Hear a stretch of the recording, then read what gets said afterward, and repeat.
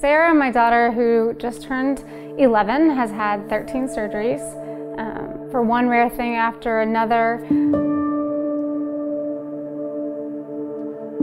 Ever since 2009, we've been going all the way up to Johns Hopkins Children's Center in Baltimore for her surgeries, just because she had some really rare things that the local doctors couldn't figure out. And Matt, who's getting ready to turn 13, he's had 9 surgeries.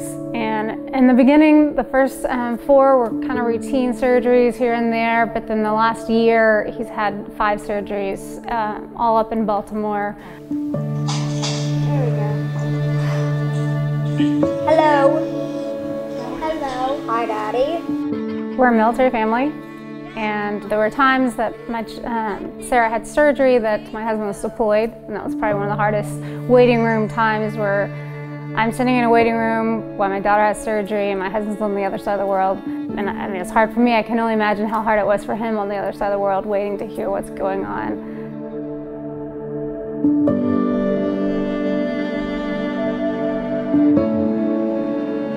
I'll never forget in July, Matt had just finished having 5 surgeries in 1 year, and then he broke his arm this summer, and Sarah had had 2 diagnoses so far, and then we went to another doctor's appointment and she gave us another diagnosis.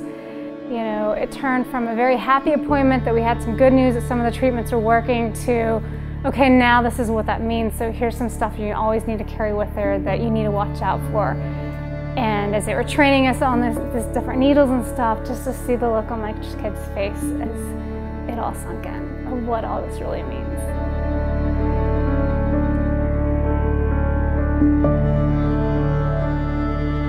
Honestly, I always have a Bible in my purse and just open up the Bible and find there's verses that I've underlined through all their medical stuff and just reread them. Get in the car, because okay, we need to eat lunch and drive back to Virginia. And you turn on the radio station to the WGTS, and the kids love the songs on there, every single song. So we start singing with them, and it just uplifts their spirit. I know the sorrow and I know the hurt would all go away if you just say the word. But even if you don't, my hope is you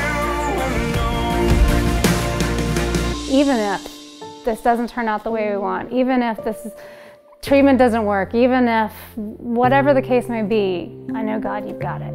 And just trusting God no matter what. It's been neat to see different aspects of, well, mine and my husband's faith has grown, but also for my children, to see them encouraging each other and encouraging us. And, my daughter, her room is plastered with Bible verses all over the walls and ceiling. And my son, this past year, ever since June, has had to have a lung machine that he has to do treatments 20 minutes every morning, 20 minutes every night. And so every day he reads the Bible during those lung treatments. And that's how we get through it. You don't know where the end is. You don't know when we're going to be done having new diagnoses. And at some point you just say, okay, you know what? I don't ask why. I just accept this is the life God's given me, and we're going to always rely on Him. There's no other way that I can fathom going through all of it without a strong faith in Christ to get you through it. Because if you don't, that's going to break you. It is well with my soul.